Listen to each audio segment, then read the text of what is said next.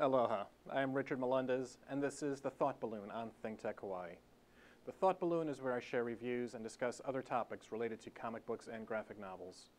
And today is when I talk about one of those other related topics. And I suspect that my segment today is going to leave us all with more questions than answers, but I think that might be a good thing. There was a comic released a few weeks ago that dealt with touchy subject matter, while at the same time it messed with typical superhero tropes. It was called Strange Fruit, and it was written by Mark Waid and illustrated by J.G. Jones, both popular and well-regarded creators with impressive bodies of work behind them. Yet this comic ended up being somewhat controversial. Strange Fruit is set in Mississippi in 1927, a dark period of American history in a region then known for widespread racial inequality and violence. Enter a strange being from another world who crash lands in the middle of a farm.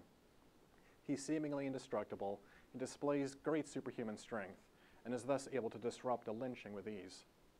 The similarities to Superman's origin are obvious and deliberate. Except in Strange Fruit, this being has dark skin and features that appear to be African or African American. And now he's right in the middle of segregationist-era Mississippi. Only one issue of Strange Fruit has been released to date, and there's no question that it's well written and beautifully illustrated in a style that's somewhat evocative of Norman Rockwell. But the question and the controversy isn't over whether or not this is any good. The question is whether the creative minds behind this story, two white males, should have even tackled this subject. After all, it was white males who instituted that racist environment, and what would they know of the black experience during that time? I'm not here to cast an opinion on this matter. There are strong and valid arguments in both camps.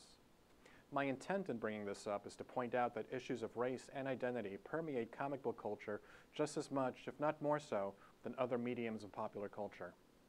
Now, humor me for a moment. Close your eyes. When I say the words superhero, what image pops into your head? Chances are good that you're picturing someone who is A, male, and B, white.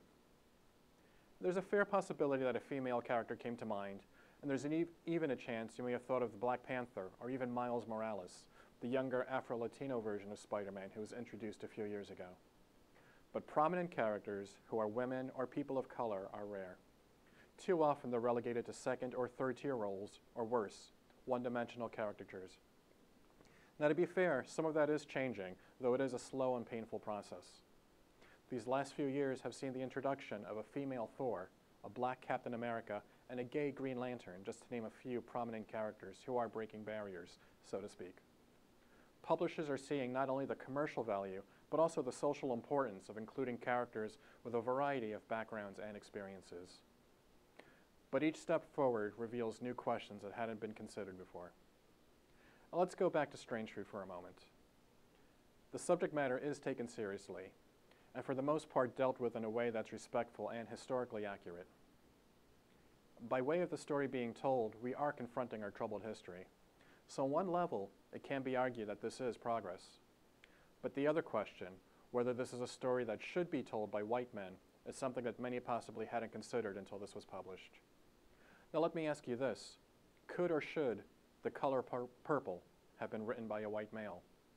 How about Do the Right Thing? Roots. What of the Black Panther, a character who was an African king? What about Wonder Woman or Batgirl? Who should have a stake in how these characters are portrayed? Full disclosure, my background is Puerto Rican. Growing up, the only Puerto Rican or Hispanic people I remember seeing on television were Carlos and Maria on Sesame Street or Chico from the sitcom Chico and the Man.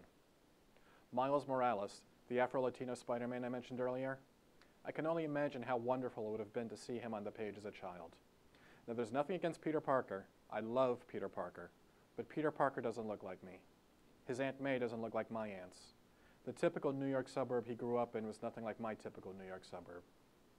I recognized that early on, and that's not just me. That's true for a significant number of readers. Having Miles Morales as a prominent character of color, starring in his own series, and not only being handled well, but being well received, is an incredible achievement in comics publishing. However, the creator of this character is a white Jewish male from the Midwest. Does that matter? It should also be noted that this writer is the parent to children of color. Miles Morales came about in part because he wanted his children to have a hero they could identify with. How does that factor into the equation?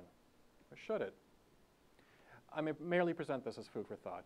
I don't know the answers, but I do believe it's important that we keep asking the questions. Thank you for watching The Thought Balloon on ThinkTech Hawaii. I am Richard Melendez. Until next time.